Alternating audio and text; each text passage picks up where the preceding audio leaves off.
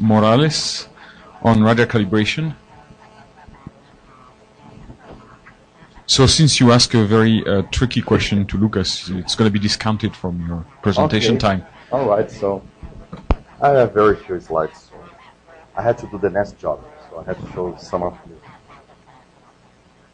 the calibration issues, and it's nice to see that Lucas did it like a presentation that allows me to skip some of the...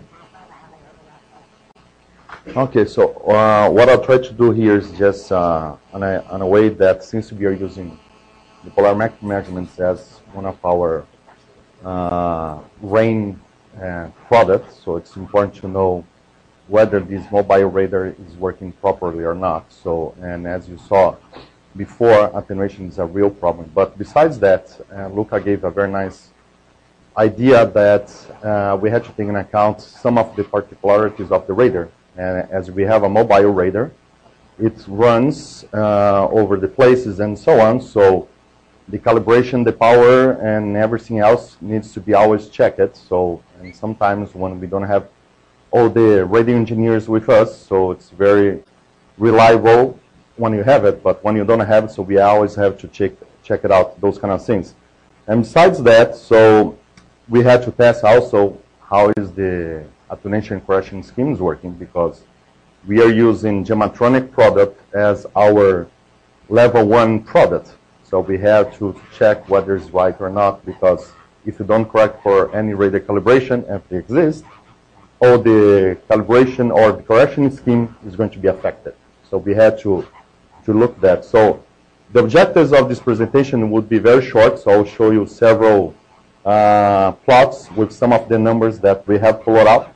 So of course it's not the last numbers, because we still have to make some filtering to improve those things. So the idea is to check the radar calibration that we are talking about level 0, that's the radar reflectivity factor as we measure. And then you have the attenuation scheme, that's a level 1, so it's based on PDP.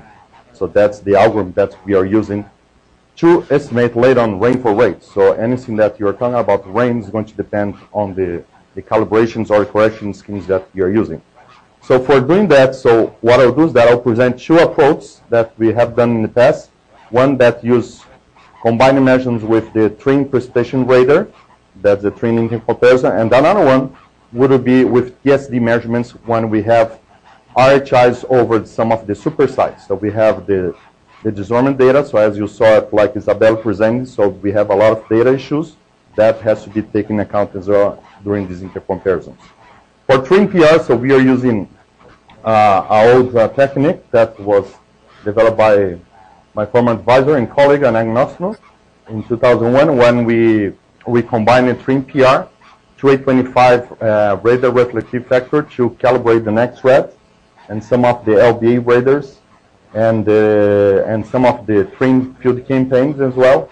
And the idea is to use the KU against S bands or X or C bands to compare. So, but to avoid any frequency difference, we concentrate only in the regime that we believe that everybody's seeing the same thing. That means ice. So that's the idea, that we are going to look at for everything between 7 kilometers and 15 kilometers. We use CAPIs with 2 kilometers depth, so every 1 kilometer. So, and then we compare with try to have the same footprint as we have with train PR, that's almost 4.5 by 5 by 5 kilometers. So we make a common grid on a 3-dimension, because train PR sees a snapshot that's with 250 meters resolution. So the idea is to combine the higher resolution on a snapshot with the higher resolution you have on the radar on the temporal one. So we had to combine both volumes as seen. So, and then what we do is that we constrain also the time sampling or the time difference between the train overpass and the measurements we have with the radar, because we have a different strategy that has different time evolution. So in that way, so we only constrain up to 2 to 3 minutes time difference, so to allow to have the same type of system. And a very more important thing, we had to guarantee that you don't have deep combustion along the slant path of the radar. So we only pick strut form rain. So it's a very light range, so that any correction would be suppressed in principle. So, and also, since we have rain attenuation problems, so we don't go beyond 60 kilometers intercomparison. So we restrict ourselves up to 60 kilometers. So I will show you the 3 campaigns we had. So pretty much what happens that we make like the expo cappies with 3 cappies in the same common grid, and then we begin to search for the time difference, and then we begin to look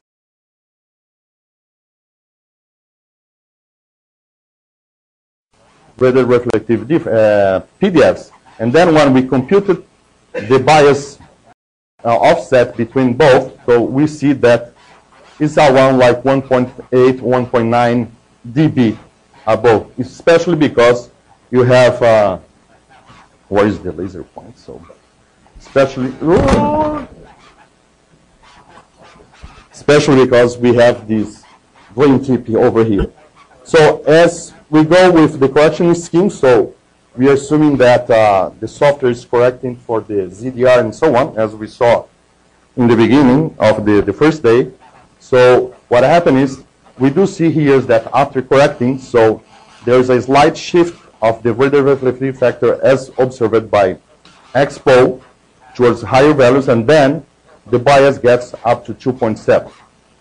So there is an increase of that because it's correcting for rain attenuation. So that's expected, so that has to increase.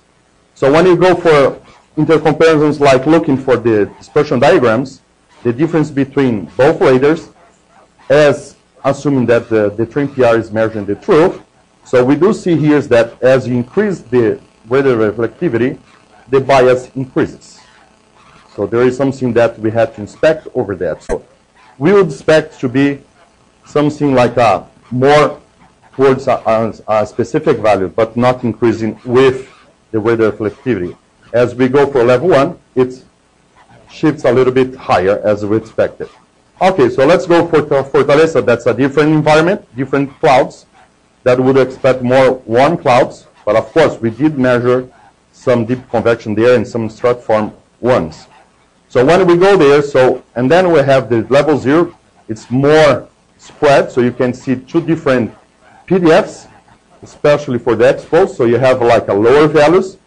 We are sampling very small systems, and then when you go for the bias offset, we see now that's a negative bias, making almost like dB. So when you correct it, as expected, it increased the Z values and then shifted around like 2 dB. So an increase, so and then it goes plus minus 1.4. Okay? So now let's go to the dispersion. We have the same thing. So we have to inspect what's causing this dependence with radar reflectivity, as well as for level 0 and level 1.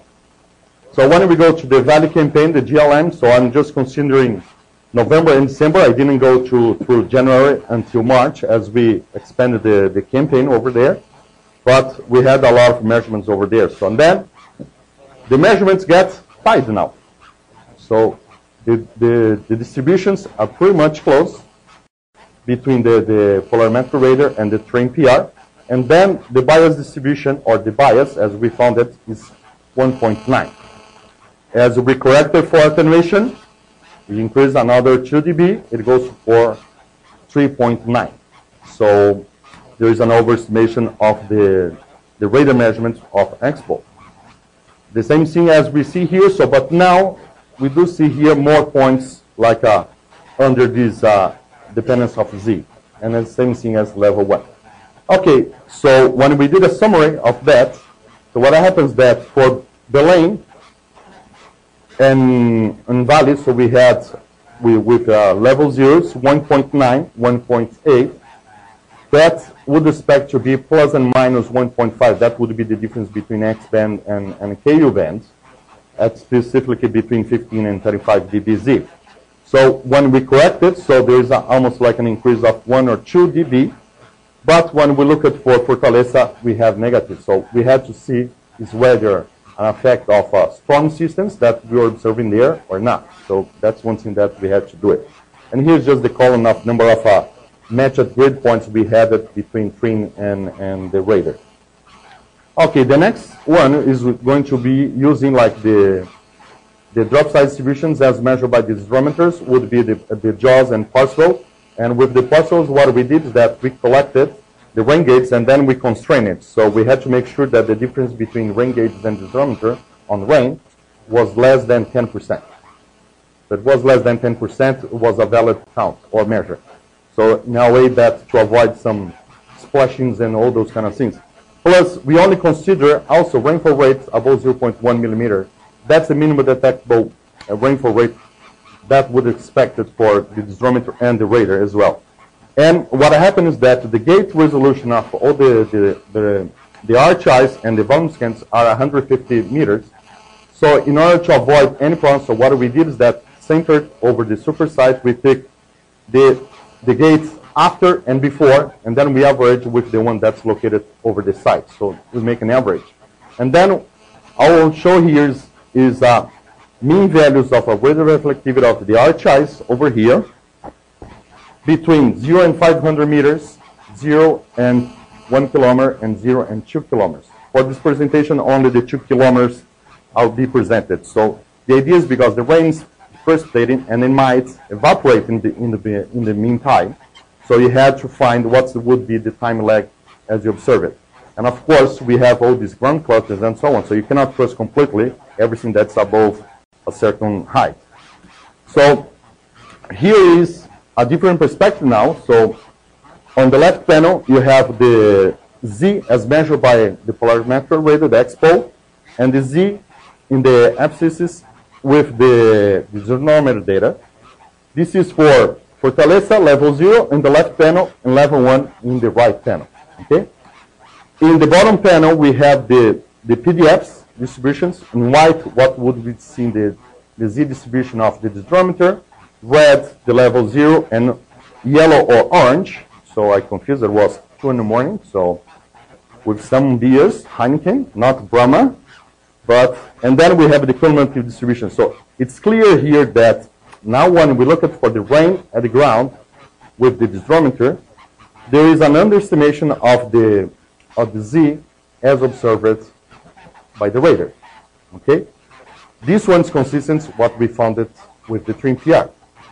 So after it corrects with level 1, so it becomes like a blurry.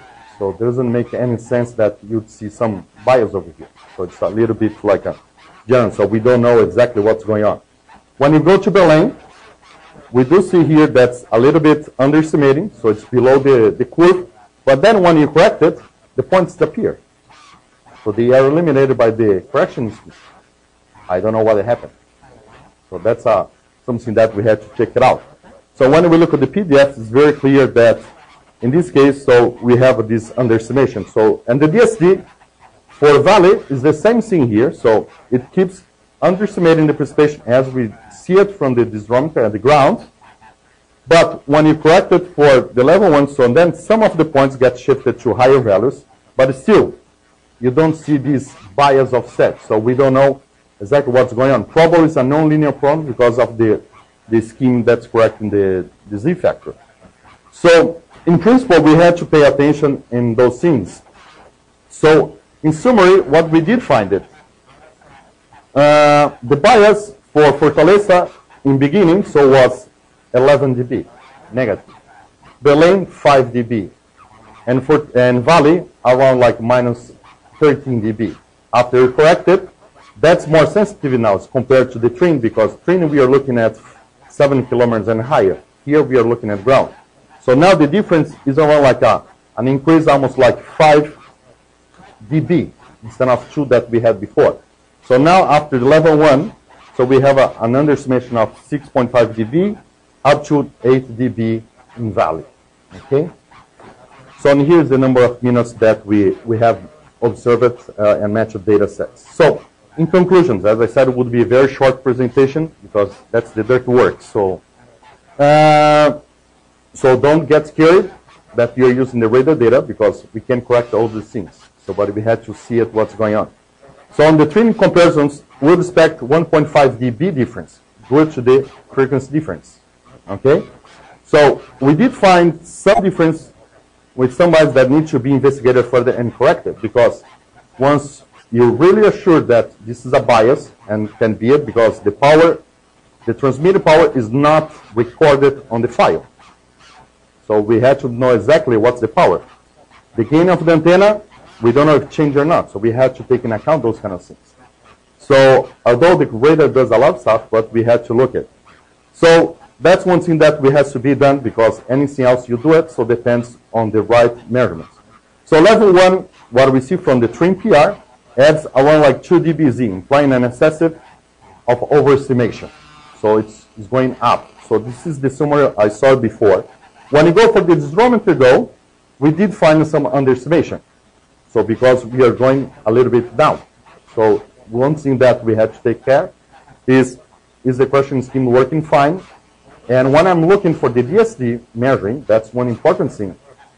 Most of our sites were between 10 and 20 kilometers. So most probably it was raining over the site. That means that the radon could be wet.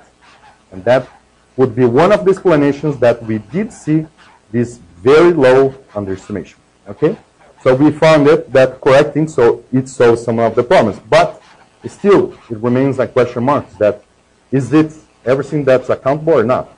So as a final remark, so what we were proposing is because we have very few groups, so we needed more people to work with. So the idea is we need to define a task force to inspect this bias difference and attenuation correction scheme. So we had to go there and check it out, those things, because rainfall rates depends on this correction. So probably correct it for the trim bias and then apply the correction scheme again. So try to check. So we are making an effort now to make a correction scheme, the attenuation for the PDP correction on a C code. So in a way that accelerates the reprocessing. And we need to play with the radar to check radon wetting to evaluate another correction scheme. So we had to play a little bit with the radar before we go to any field campaign or afterwards, so to know exactly what it is. Because radar, as Luca was showing, has a lot of problems. But my own opinion is alive because it changes. So it mutates every time you go to a different place. So you had to know better the radar to know what you had to do it. So, and then we need to play with the radar parameters. Example, number of samples per ray. So does it make an impact or not? The gate resolution, does it make impact or not? So do we gain quality or not? So we still keep it with the ones and so on. So we had to know a little bit better the system to define the better strategies of the volume. Okay? So that's what I'll leave it for comments and later on. Okay? Thank you. Thank you, Carlos.